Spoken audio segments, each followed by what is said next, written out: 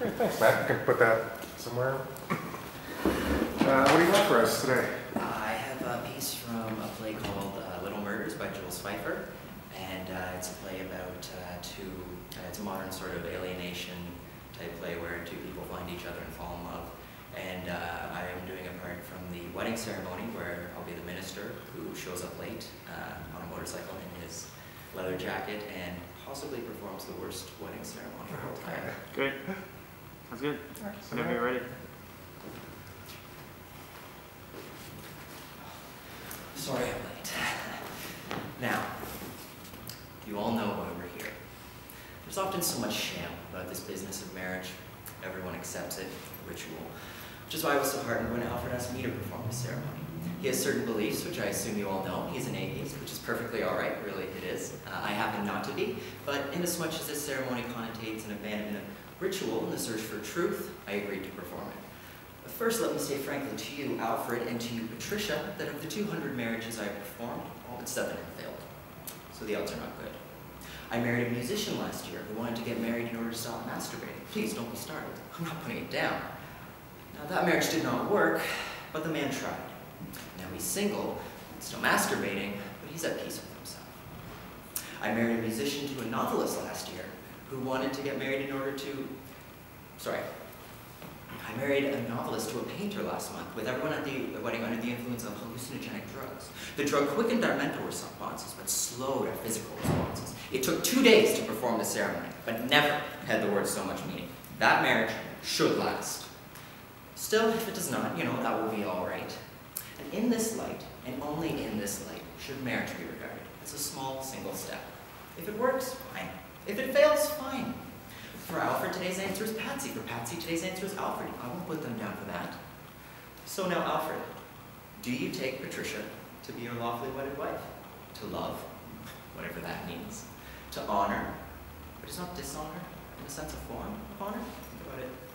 To keep her in sickness and health and prosperity and adversity. What nonsense, right? Forsaking all others. What a shocking invasion of privacy. Let's rephrase that to more sensibly say, if you choose to have affairs, you won't feel guilty about them for as long as you both shall live. Or as long as you're not bored with each other, right? Now, Alfred, I think it's time for you to kiss your bride. Nice work. Very nice. Very nice. Do you have another one? I do have another one Great. for you. This is from a Canadian play called Down Dangerous Passes Road. Great. And I will be playing the part of Carl, who is supposed to be married today, but because of a car accident he went with his brothers, he can't, so this is him confronting his brother about ruining his marriage and some other things as well.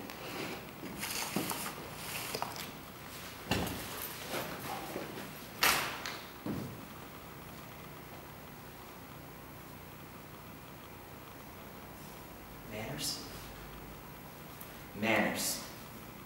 The last time we saw each other was at Ma's cremation in River Kharkov. You showed up the minute they turned the propane on, and you left the second they turned it off.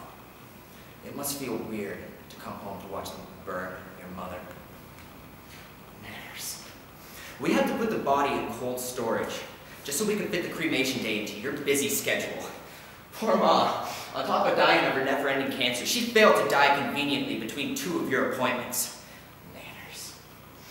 Where were you when she was on her deathbed, huh? Where were you when it was time to bathe her, time to console her, time to say goodbye? Manners. Oh, I almost forgot. You sent flowers, didn't you? To the house, to the hospital, to the funeral home. Flowers everywhere. It smelled so sweet, Ambrose, it almost covered up the stench of death. You know, this morning I said to myself, come on, this is the most beautiful day of your life. Begin with a good deed. First, stop making jokes about queers in front of your queer brother. And be nice. Be nice to your big dumb brother, Victor.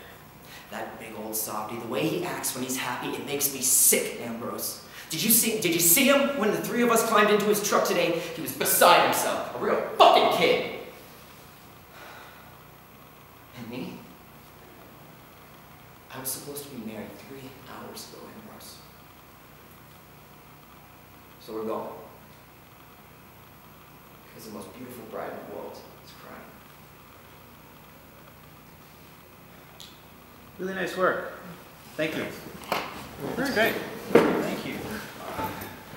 Thanks so much for coming in. Appreciate it.